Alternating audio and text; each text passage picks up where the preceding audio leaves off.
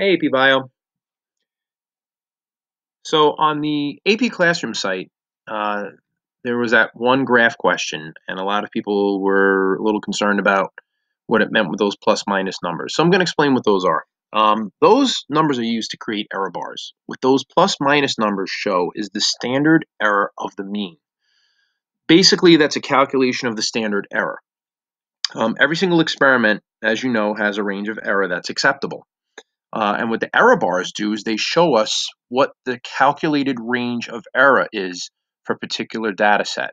So for example, on the screen right in front of you, we have this main matrix, and we have the three different substances here. We have phosphate, oxalate, and uric acid. And each of these has a different sensitivity to calcium. So we can see that the phosphate has a sensitivity of 1. Oxalate is 0.8, and uric acid is just a hair under 1. It looks like it's like 0.9798 or something like that. When you look at these error bars, these show the possible range of error, which means that although this is our average or our mean sensitivity, the true mean can lie somewhere between this top point and this bottom point. So when you look at all three of these, there's a spread of error. For the phosphate, it's roughly between like 0.75 and 1 point, it looks like 1.25. And then the spread of the mean for the error is a lot smaller for the oxalate. It looks like it's just hovering just between, it looks like about 0.75 and 0.85, right?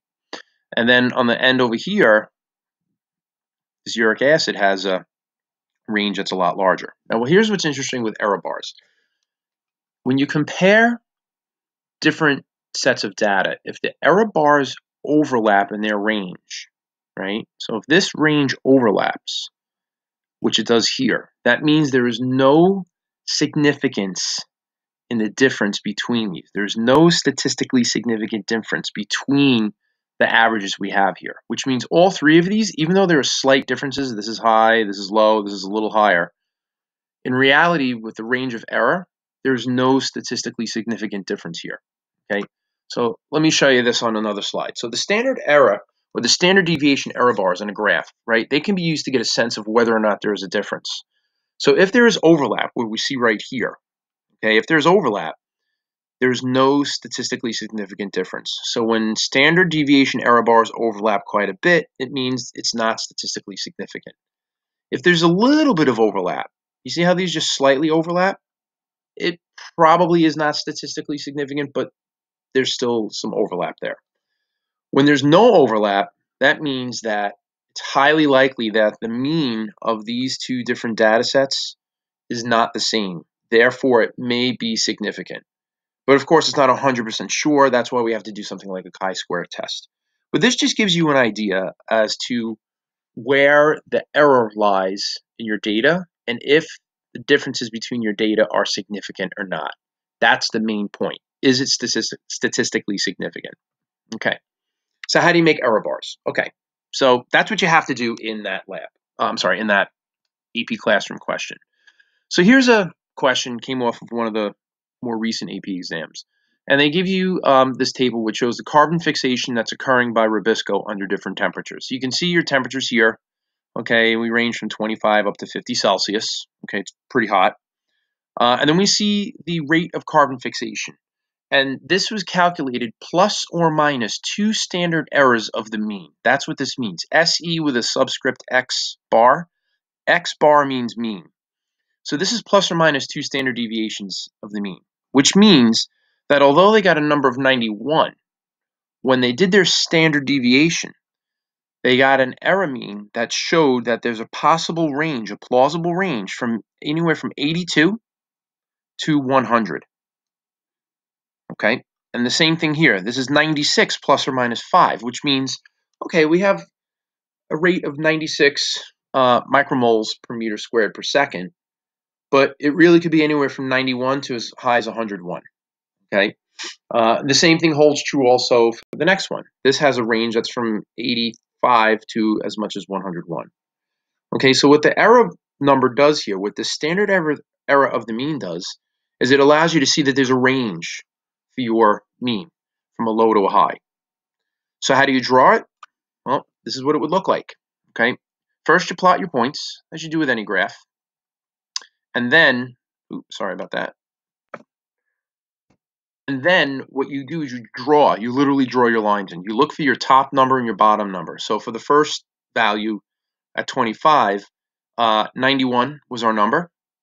And we have a range of +9 at the top of the bar to -9 at the bottom of the bar. Okay, and we draw those in. So for the next one, again, this had a value of ± 5. So again, we drew +5 from our point and -5 from our point. And that gives you that range either way, plus or minus. Okay.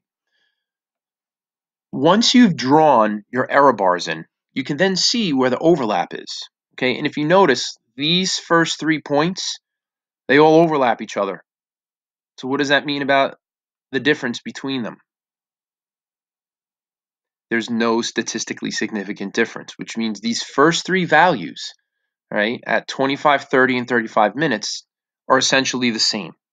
So there's no statistically significant difference there. When you look at 40, okay, yeah, there's some overlap. So the range for this could still be down here, overlapping these. So even this one could be considered not statistically significant. However, when you look at this one at 45 and at 50, these do not overlap each other. Okay, this number should be a little lower. I just couldn't get it with the PowerPoint, kind of limited. So for the value at 45 and 50, those are statistically significant. There is a difference. So it does show us that, yes, at 45 and 50 degrees, the temperature does have a significant impact on carbon fixation. However, at temperatures from 40 degrees to 25 degrees, or from 25 to 40, depending upon the direction, there is no statistically significant difference in the effect. So essentially what scientists can state based on this is that changing the temperature between 25 and 40 degrees does not have a significant impact on the rate of carbon fixation. Temperatures above 40 degrees significantly impact the rate. Okay? Hopefully that helps. Let's take a look at another one. Yeah. This was on the AP test a few years ago. The effect of caffeine on memory in bees. Yep, they caffeinated bees. They gave them little mini cups of coffee. All right, sorry, terrible joke, dad joke. Been home too much with my kids.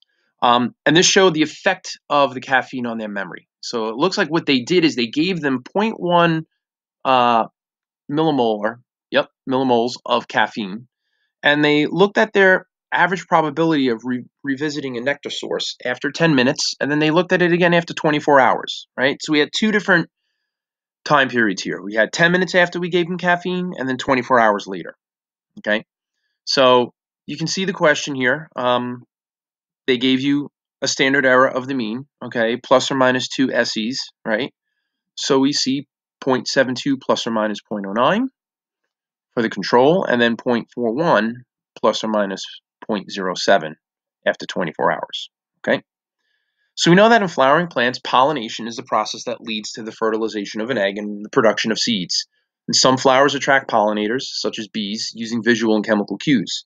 When a bee visits a flower, in addition to transferring pollen, it can also take the nectar and use it to make honey for the colony. So nectar contains sugar, but plants also produce caffeine in the nectar. Caffeine is a bitter tasting compound that can be toxic to insects at high concentrations. So to investigate the role of caffeine in nectar, a group of researchers studied the effect of 0.1 millimolar caffeine on bee behavior, and there's the result. Okay, and just looking at this, you can see that the control has a lower probability of bees revisiting the nectar source, and with the caffeine, there's a higher probability. So the question really is it statistically significant or not? So what they're looking at basically is, hey, these plants that have caffeine in their nectar, does that improve the chances that they're going to get revisited again, which will help them with pollination, right? Plants are smart. Told you guys that, right? So if you graph this, this is what it would look like. Oh, we got all kinds of stuff here. Okay, and I did these out of order. This was a bar graph. Okay, so if you set this up as a bar graph, you can see that with the control, 10 minutes and 24 hours, you can see the differences. And with the caffeine treatment, okay, oh, I have a typo. You can see the differences there, 10 minutes and 24 hours. And this is what's interesting. Once you put this in a graph and you look at your data, you can see that, is there really a difference between 10 minutes and 24 hours for the caffeine?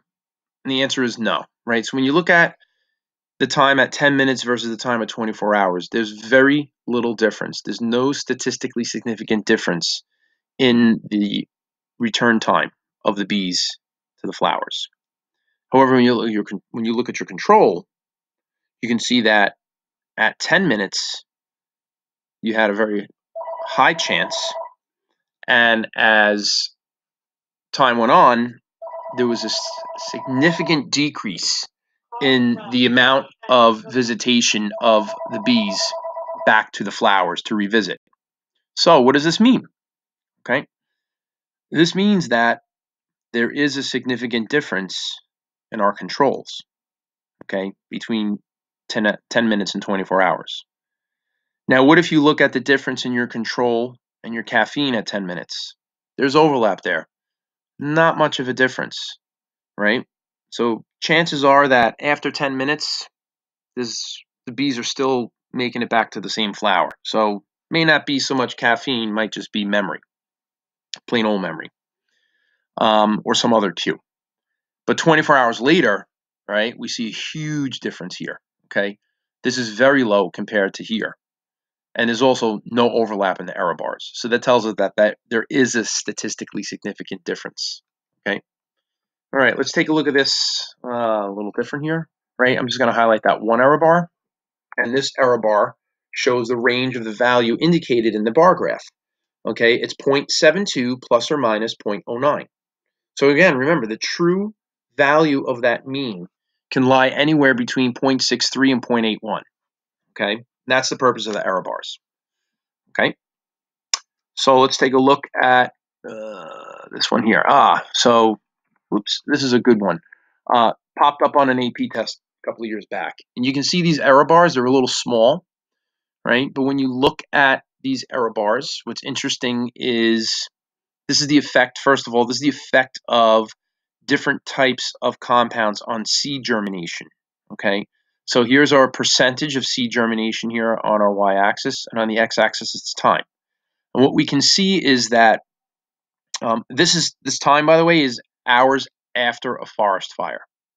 So 12 hours after a forest fire, we see a rapid jump, okay, using KAR, right, which are karokinins.